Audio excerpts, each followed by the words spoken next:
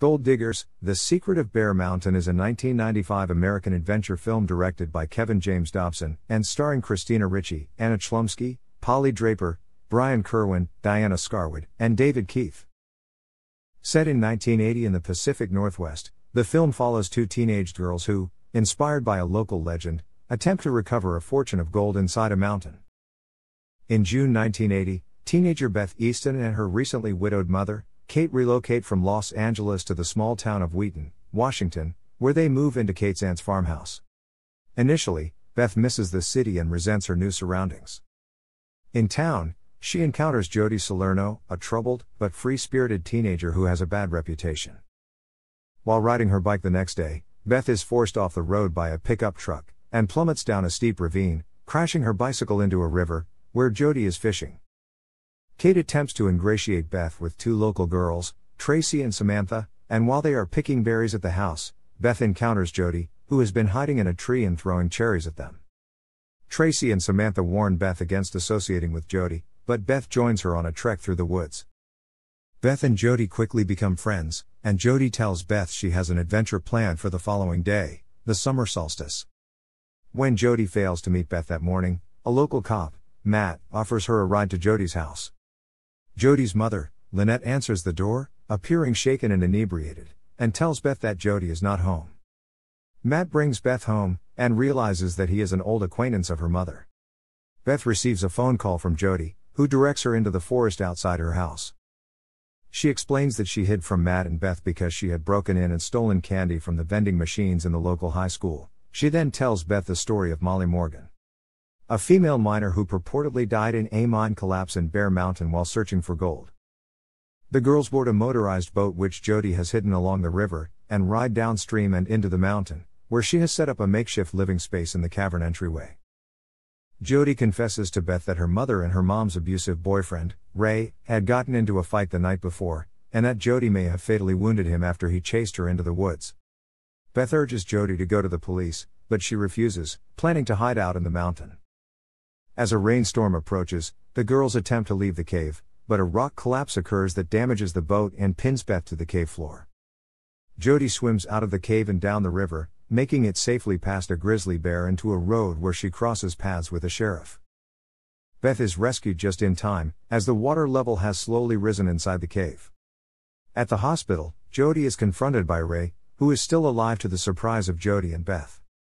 Kate forbids Beth to spend time with Jody, but she appears at a 4th of July picnic and divulges her plan to return to the mountain to get the gold. Kate eventually decides to let Beth see Jody, and they drive to Jody's house the next day. Inside, they find the house trashed and Lynette, beaten and incoherent, and no sign of Ray or Jody. Lynette is taken to the hospital and Beth insists to Matt that they go to the mountain, believing that Ray took Jody there. Beth assists Matt to the caves, but the two are separated inside. Beth finds Jody, who tells her that a drunken Ray beat her and forced her to take him to find the gold. Beth goes back to find Matt, and Jody is grabbed from behind by whom she believes is Ray. When she turns around, she finds it is an elderly woman, who then recedes into the shadows. Ray appears and attempts to grab Jody, but is hit over the head with a shovel by the elderly woman. Beth returns to find Jody and Ray, unconscious, but the old woman, ostensibly Molly Morgan, has disappeared. Matt finally finds Beth and Jody and Ray is arrested. Lynette recovers in the hospital and Jody accepts her apologies. In late August, Matt arrives at Beth's house and brings her, Kate, Jody, and Lynette to the courthouse, where an attorney is representing an anonymous client who has bestowed a gift to the girls. They are given 2 bags, each containing gold, and are cheered and applauded by the town citizens including Tracy and Samantha. Though set in Oregon, the film was primarily shot in British Columbia, Canada, in the cities of Nelson and Pemberton. It was also shot in Janif and Norfolk, Virginia. Gold Diggers, The Secret of Bear Mountain was released theatrically in the United States on November 3, 1995. Stephen Holden of the New York Times wrote, "Any movie that encourages young girls to be wilderness adventurers rather than boy-crazed babes in waiting certainly has its heart in the right place.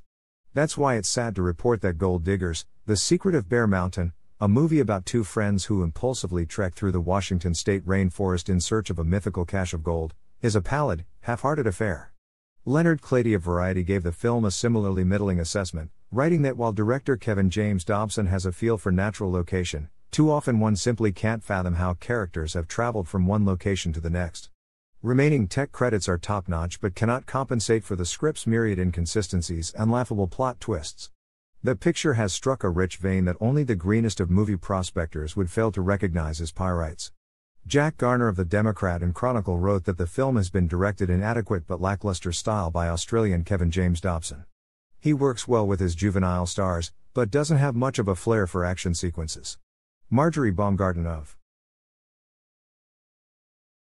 The Austin Chronicle alternately praised Ricci and Chlumsky's performances and called the film a better-than-average kids' picture. The Washington Post's Hal Hinson praised the film, writing, "Though Australian director Kevin James Dobson keeps his audience involved in the dangerous task of recovering the gold, the real essence of the movie lies in the rapport between these best friends."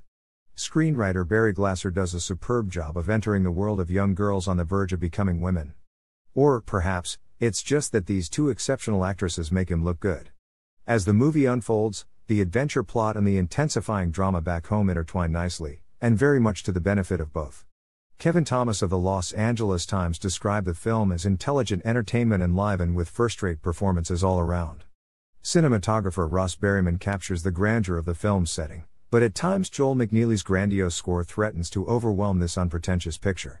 It's a testament to the film's sturdiness that it survives McNeely's unintended efforts to drown it. Roger Ebert gave the film 2.5 stars. Noting, Gold Diggers is not my cup of tea, but it is sure to be enjoyed by younger audiences, and although I don't think it will hold the attention of adults, I do not require adults and children to be alike in all things. Gold Diggers, The Secret of Bear Mountain was released on VHS by MCA/Universal Home Video in 1996 and remained available only in that format for over 20 years. On November 24, 2009, Universal Pictures Home Entertainment released the film in made-on-demand DVD-R format as part of the Universal Vault series. In 2017, Universal released the film for the first time on DVD.